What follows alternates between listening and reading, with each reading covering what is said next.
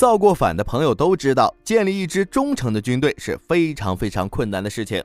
两军对垒，但凡有一方有劣势，自己身边的人都会悄悄联络敌人投降。曹操一代枭雄，他和袁绍官渡决战的时候，身边人纷纷跟袁绍联络，以备关键时候卖了曹操换钱。孙权呢，一辈子都在防备江东鼠辈，怕被自己人给卖了。军队容易叛变的原因无他，主要就是建立一支忠诚的军队实在是太难了。但是在战争史中有这样一个奇迹，那就是解放军对于中国共产党是无比忠诚的。解放战争期间，有些将帅拥兵几十万甚至上百万，但是没出现过任何军阀割据的局面。在战争期间，虽然人民的军队避免不了出现叛徒，但是人民的军队却从来没有出现成建制的投敌，这是为什么呢？今天锅锅就跟大家聊聊我们的先辈是怎么做到让解放军忠于共产党，而不是忠于某一个人。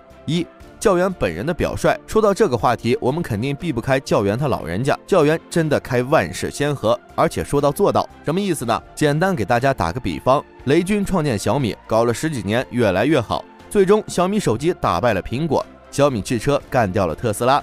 某一天，小米总部开了个董事会，为了公司更好的发展，让雷军卸任小米董事长。雷军能心甘情愿的走吗？雷军能不能做到我不知道，但是教员是真的做到了，而且还是3次。秋收起义失败后，中共中央临时政治局一封乌龙信，撤掉了教员的前委书记职务，教员服从了。我们要知道，这支军队是朱毛从井冈山拉起来带出来的，几乎所有的基层战士和指导员都是朱毛培养的。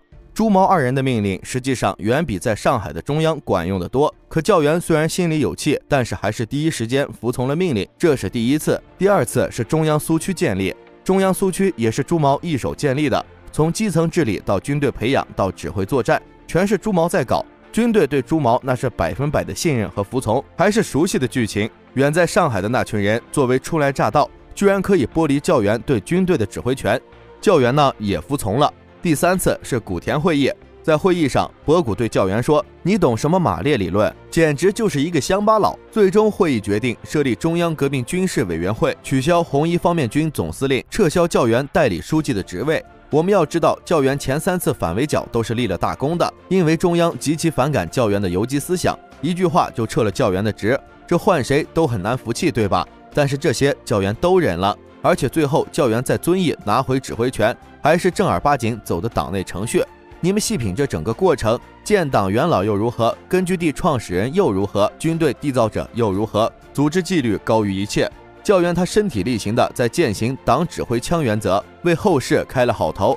有了教员带头，组织纪律4个字就深深的渗透进了这支军队的血脉，至今不变。2. 离开了教员，共产党玩不下去。我们经常说，一个人一辈子只要抓住1次机会就能起飞，可教员几乎抓住了每一个机会，在每一个足以影响党和军队的命运的历史节点，他都能准确地把控历史走向，并给出解决方案。所以叶帅才会留下那句名言：党内很多人，包括我在内，没有一个是等闲之辈，只有毛主席能把我们这些人都团结在一起做事。电视剧《刘伯承元帅》里面有这样一个情节，下级不满被授予的军衔，于是找刘伯承元帅抱怨自己打了多少胜仗，立了多少功。刘帅勃然大怒道：“你打了几个胜仗？没有毛主席和党中央的领导和指挥，你能打胜仗？”听到这句话，大家是不是觉得是套话？但是在那个年代，这真不是恭维领导的场面话。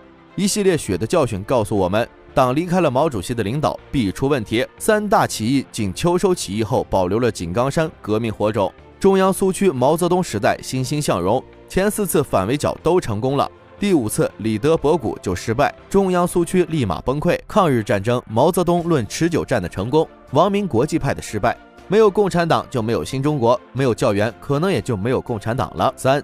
中央对各级有绝对的人事权力。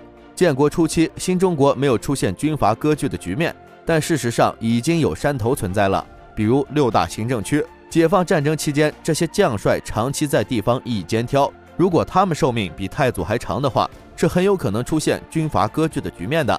因此，建国以后，教员就意识到了这样一个问题：军队的私人化会演变成军队的军阀化。前面我说过，教员本人的表率让军队对党效忠，不是对个人效忠。教员在时身体力行的执行，但是到了教员老年的时候，他老人家非常担心别人不坚持原则。有一次，他把王洪文和邓小平叫到跟前询问：“我死之后中国会怎么样？大家都要说实话。王洪文很年轻，是教员一手提拔起来的。他说：“我会继续按照毛主席您的方针路线走。”毛泽东笑了说：“你太年轻了。”儿童团的看法说完了，小平你说说看。邓小平说：“还有一个可能，那就是南北对峙，东西分裂，军阀混战。”邓公想到了最坏的结果，教员点了点头，接着询问邓小平该怎么办。邓小平拿起2个茶杯对调了一下，教员笑了说：“英雄所见略同。”很快8大军区的司令员就对调了，这些司令员离开自己的军区，不允许带走任何人，只能独自离开。后来五马进京，军事主帅调京，撤销6大行政区，大小运动等一系列操作，也都是和军区司令互调相同。再比如，我们现在要求干部异地任职，要求最多10年必须调动，为的就是防止此事发生。不仅是将军，我们的解放军一直要求军队来自5湖4海，避免是一个地方的士兵扎堆在一起，也是一样的原因，避免关系网把人民的军队、党的军队变成个人的军队。而这就是教员的大智慧、大远见，